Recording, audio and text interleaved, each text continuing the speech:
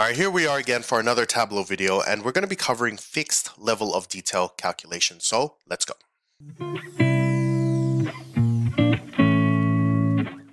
All right, guys, here we are again for another video, and it's actually been about 3 weeks, maybe even longer, since I've actually touched Tableau because we've been doing so many renovations in the house.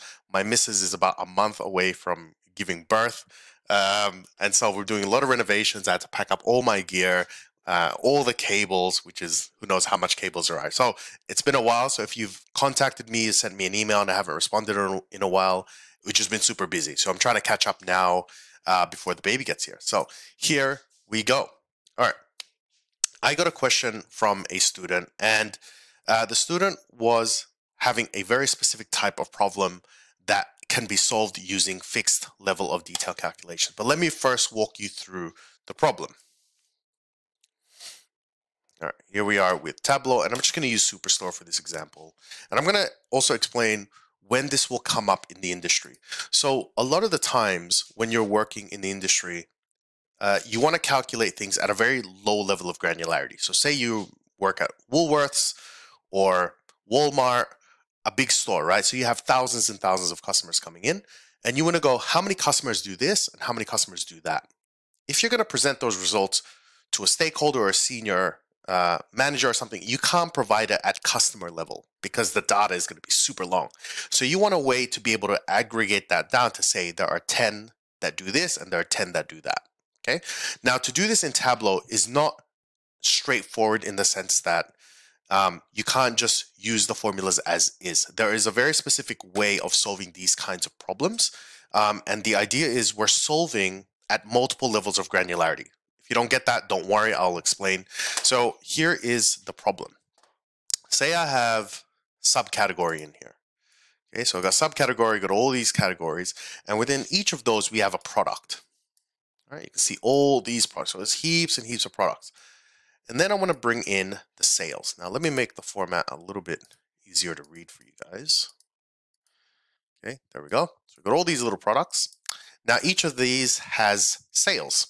Okay, as you can see here. Now to my stakeholder, they say, how many are above, $500? How many are below $500?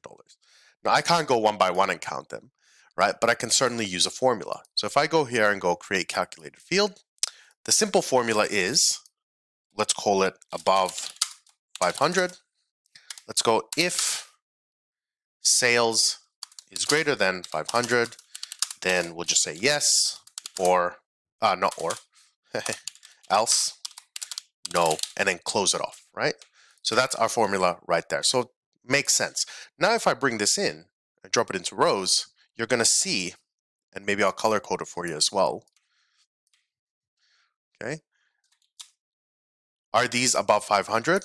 No. Well, this one's 500, but it needs to be above 500. So you see all the orange ones are above 500. And all the blue ones are below. So the most obvious way to solve this is like, well, if you want to count how many yeses, how many nos, just get rid of product name, right? That's the most straightforward approach.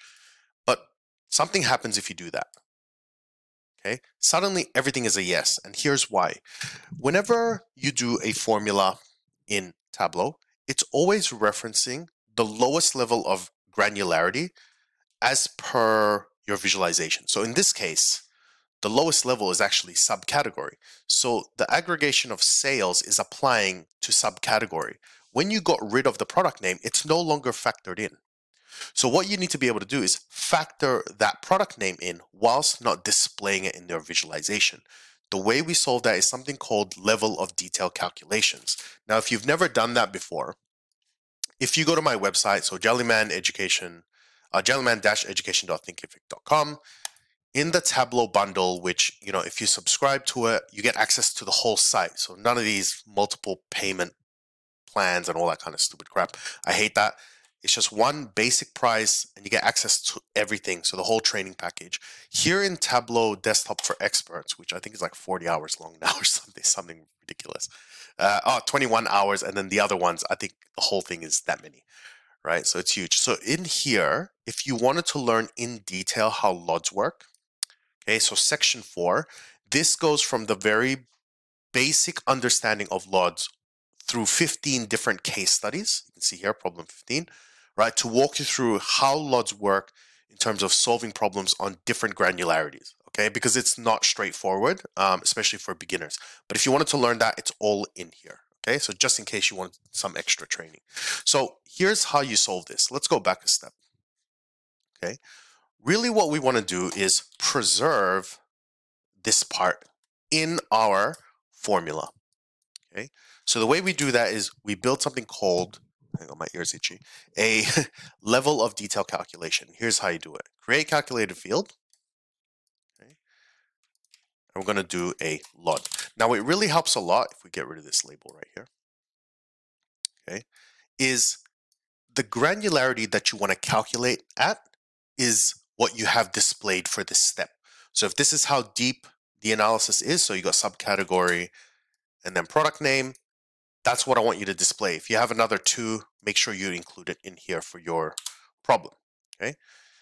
Now, what I want to do is I want to write my LOD calculation. So here's how you do it. You go braces, okay, braces, fixed, and now we want to bring in all the dimensions, semicolon, colon, all the aggregated measures, and then close it off using another set of braces, okay? And the easiest way to do that is just drag this one here, drag this one here, okay?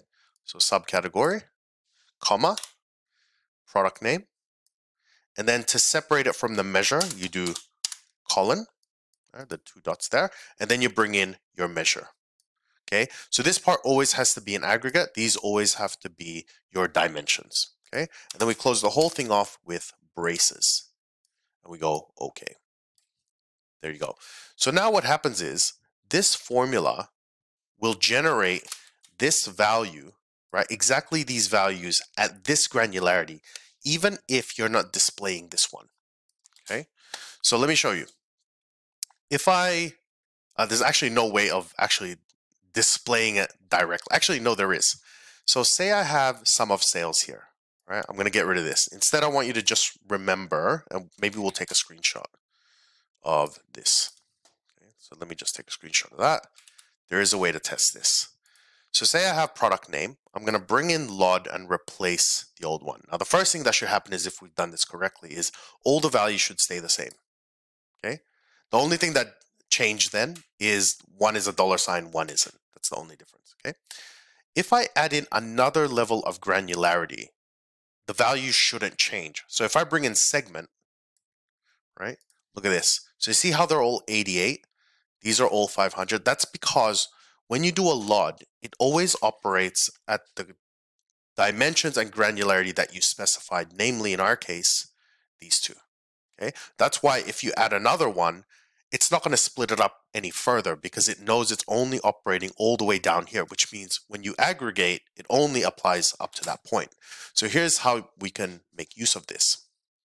If I go back, okay, all right, I'm going to bring in that one. So say I took a very small sample, let's say that one, like that, okay? So we have how many yeses? 1, 2, 3, 4.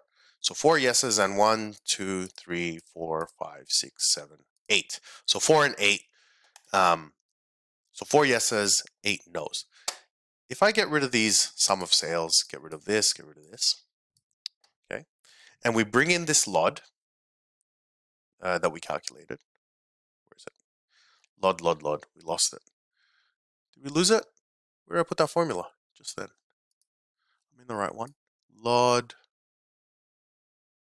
Oh, it's because I kept pressing back that I lost the formula. Give me 1 sec. Sorry, guys. Sorry. Fixed this. See, this is what happens when I pack up my room and I'm a bit out of practice. Start making mistakes, man. Sum of sales. Okay. So it's just that one. Okay. Let's call this LOD.